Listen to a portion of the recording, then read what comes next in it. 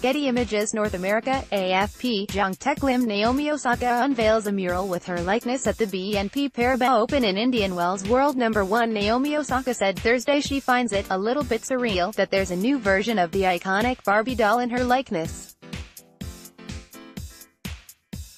The Japanese star, who won her second straight Grand Slam title at the Australian Open in January, joins the list of inspiring women who are part of Barbie Sheroes series, a group that also includes gymnast Lauri and Olympic fencer Ibahaj Muhammad.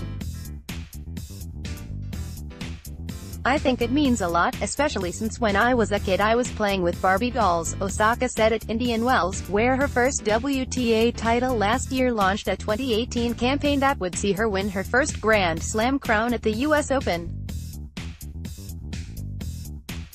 Osaka, who has a Japanese mother and a Haitian father, said her own Barbie was an honor, and also an opportunity. "Just having the chance to represent people who might not think that they could be represented, that's a really important goal of mine," she said. But the 21-year-old is still not entirely comfortable as a role model. "When I got approached by these little kids and they were so cute and they wanted autographs, I started thinking about when I was little and I went to tournament to support my favorite players and I wanted to be just like them. It felt really crazy to me that I'm possible in the shoes of the people that I looked up to. It was really mind-blowing."